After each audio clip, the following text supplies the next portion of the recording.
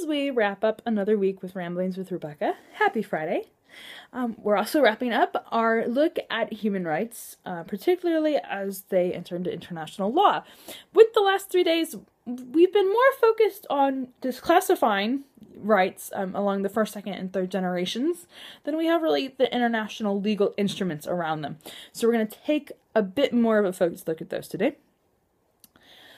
Firstly, international human rights law is a fairly big and pretty constantly expanding part of law. There are many, many treaties that have human rights elements.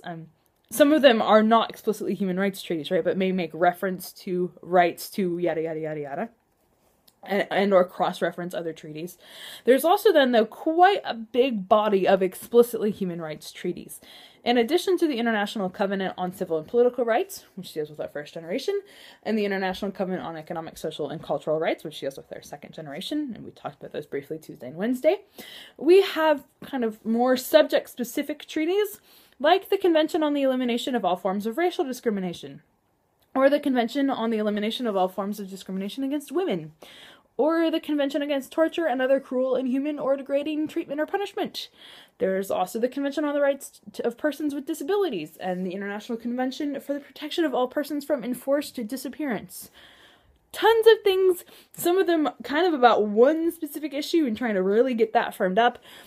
Others about widespread groups that need special kinds of protections, perhaps, for their rights. These kind of things.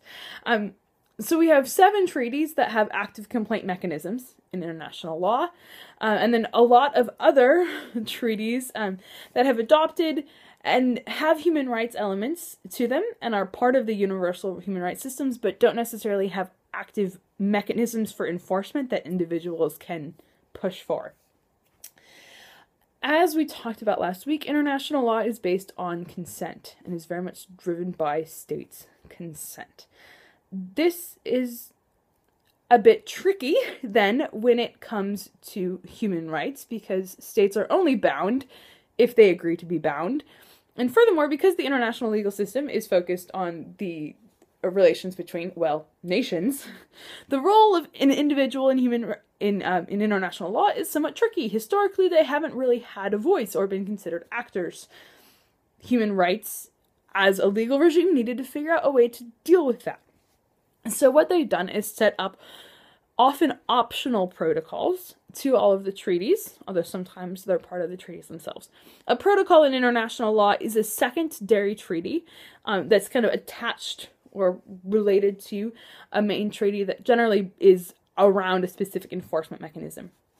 But people, and when I say people, what I really mean is states can be parties to a treaty, but not parties to its optional protocol or its protocol.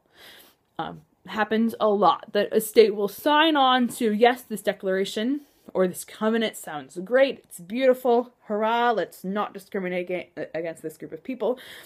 Along comes an optional protocol that gives that group of people a complaint mechanism through which they can point fingers at the state, and the state says, oh no, we're not signing on to that. However, for those treaties that do have active complaint mechanisms, generally the system is that an individual, when they feel their rights have been violated, is first required to go through all domestic remedies. So do whatever their home state allows them to as far as going through the domestic courts, appealing to perhaps a regional body, but particularly within the state.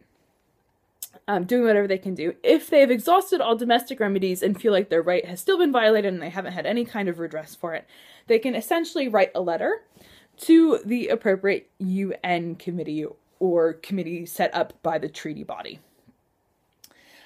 A person has to choose which treaty to file under, so they can't file under against both the Convention on Rights with Persons with Disabilities and the Convention of All Forms of Discrimination Against Women. You have to choose one.